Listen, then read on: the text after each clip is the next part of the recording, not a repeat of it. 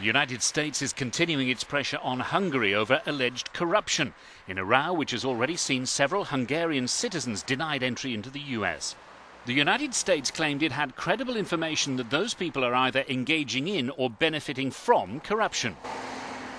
Our correspondent in Budapest points out that aside from these alleged corruption cases, in the past the United States has also criticized many reforms introduced by Viktor Orban's conservative government. The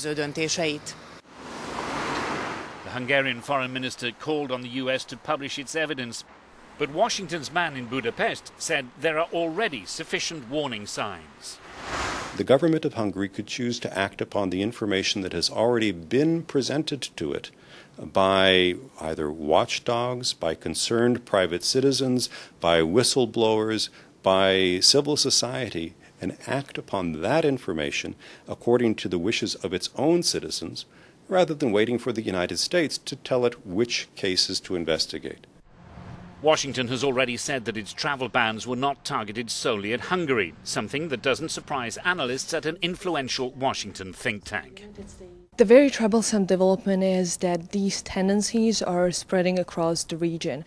There is a growing sense that corruption, democratic backsliding, ineffective and often biased judiciary, and other signs of these tendencies are sort of putting these gains, these democratic gains, into question.